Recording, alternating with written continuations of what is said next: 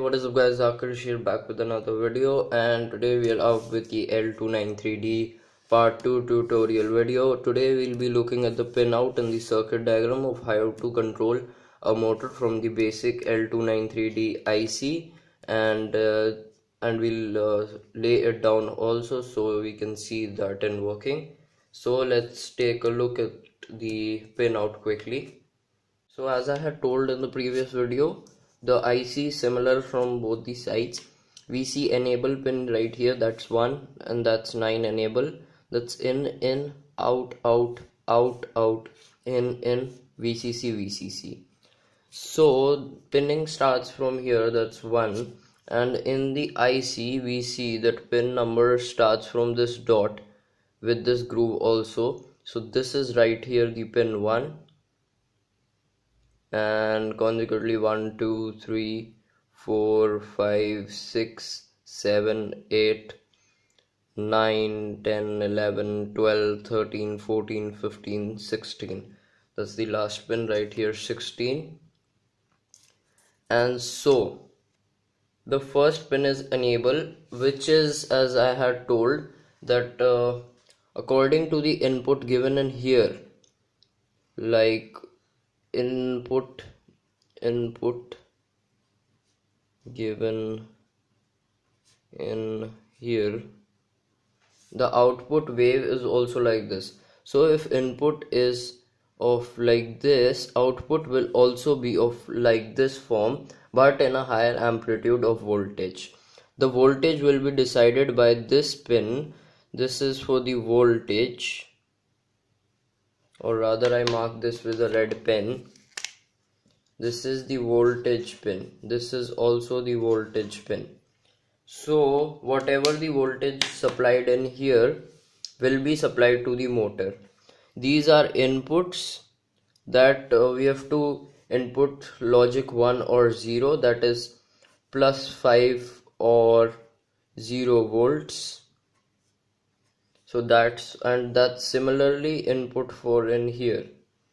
So when it's 1 or 5 volts here, the output will be full, and when it's 0, the output will be 0. For the output, we see that we have to simply connect a motor from in here, and these are the four ground pins, which are also referred to the heatsink pins. So now we'll lay out a quick circuit from the other side of the IC, as this side is pretty much messed up. So we have to power on a motor from an Arduino, and we'll simply take an Arduino as a M or microcontroller, we'll label that. Firstly, we have to ground these pins. We'll ground and heatsink these pins in our circuit. The output will be going to a motor. So here we have a motor. The polarity is not a factor. These are the inputs that will go on to a microcontroller. That's our Arduino in this case.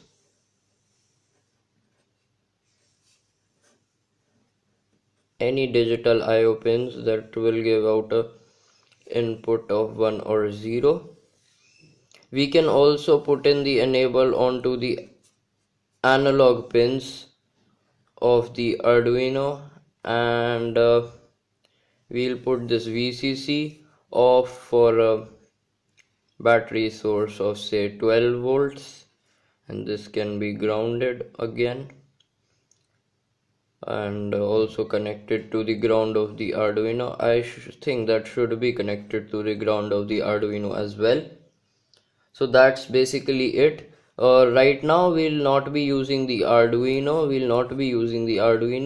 We'll connect the input pins directly to +5 or 0 volts to check the motor running direction.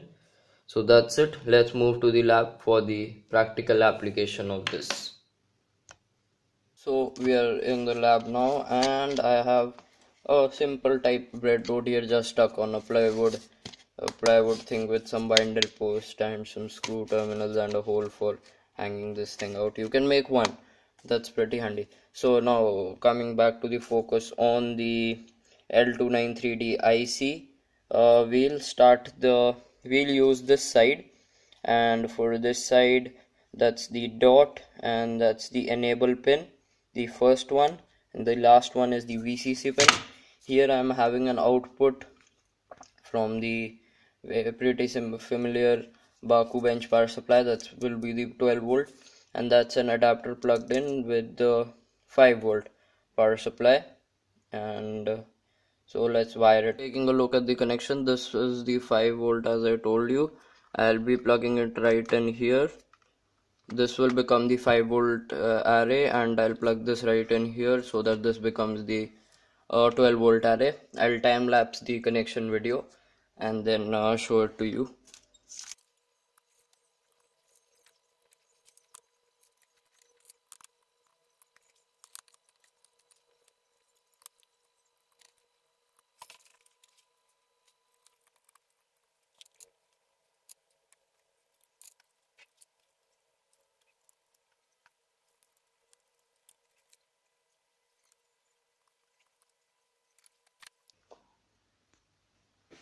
So now as I have connected the circuit and I have also checked the motor working, and that's the other direction. Let's look into the circuit and I'll explain to you how does this happen.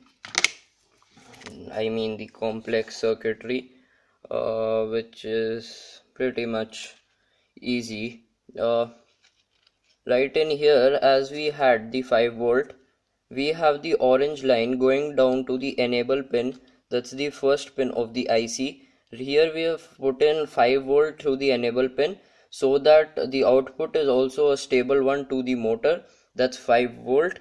Next to that we see a yellow wire. That's the first input, and I have plugged it into a loose terminal right here, as I'll switch the power from right here, and we see the yellow other wire also going into the second input terminal on this side, which is again for the second input, and as we need we'll switch it on.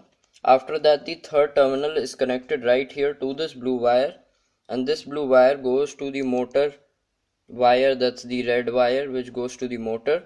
The other wire of the motor, that's the black one, goes to another blue terminal right here. This blue terminal goes to over here, which is right here, and which is connected to the second output.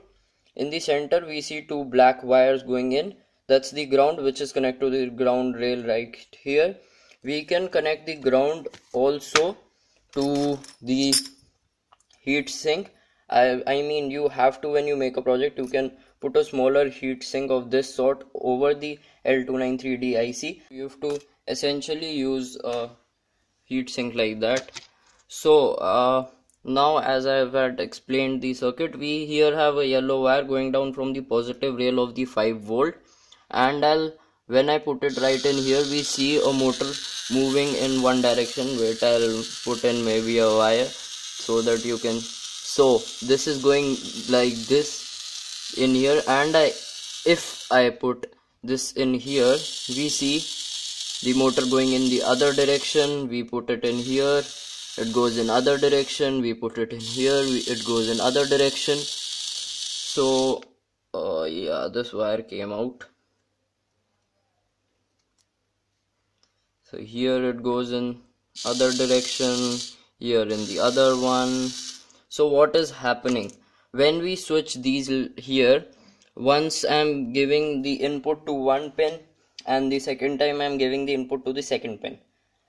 So for this time the output is going positive from this blue pin, and for when I put the plus 5 volt in here, it goes the output, the positive one, in this pin.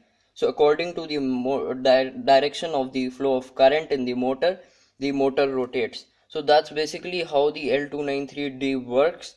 And if you have any queries, please comment in the comment section below. If you liked the video, give it a thumbs up. I'll be back with the next tutorial probably using the L293D with the Arduino, using sensors, driving motors, and what all. And you can suggest me some videos too in the comments below. Thanks for watching. If you liked the video, give it a thumbs up. And this is Akarsh signing off.